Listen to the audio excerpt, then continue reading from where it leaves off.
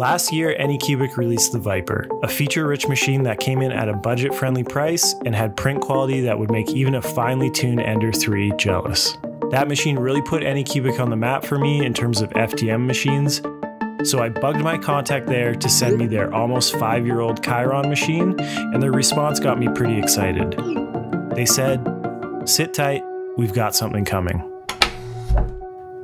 This is the Anycubic Kobra Max. It's a gigantic FDM printer with a build volume of 400 by 400 on the X and Y and 450 on the Z axis.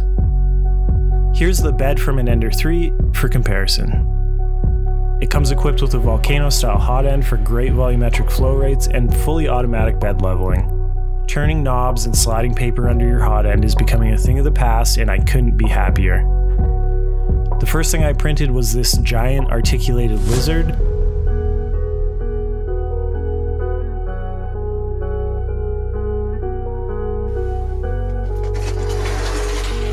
And although my settings weren't dialed in, the sheer size of this thing is amazing.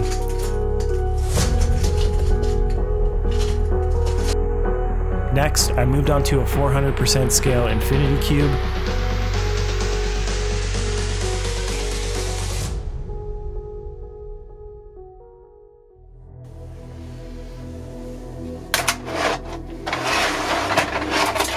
One thing I overlooked here was that the tolerances in this model aren't designed to be scaled. That left some pretty gross layers due to printing in midair, but again, the size is just incredible.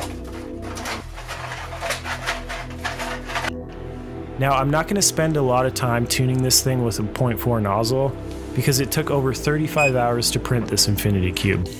I think a 0.6mm nozzle would be the bare minimum to use with a machine of this size, unless you're looking for insane quality and don't mind print times of up to 3 or 4 days.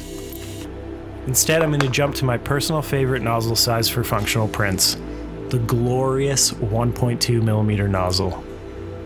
I ran a quick calibration test to make sure I had decent settings, and here are the results. One print I use almost daily is this watering can, but I'd love a bigger one for the outside garden.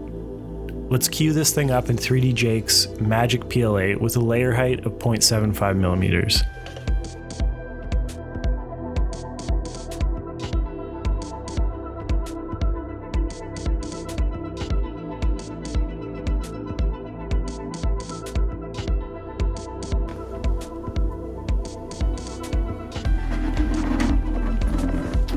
During this print I ran out of filament, but the runout sensor worked as advertised and I was able to swap to a new spool of filament and resume the print with no issues.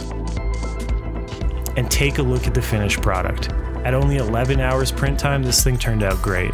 I still have some fine tuning to do, such as a slightly lower layer height to avoid things like this, and some work on my retraction settings. But this is for the outside garden, so I'm not too worried about how watertight this print is. That's all I have time to show today, but stay tuned for a time-lapse video of giant 3D prints. Huge thanks to Matthew and the team at Anycubic for making an awesome 3D printer and sending it in exchange for an honest review. And thank you for watching. Be safe and happy printing.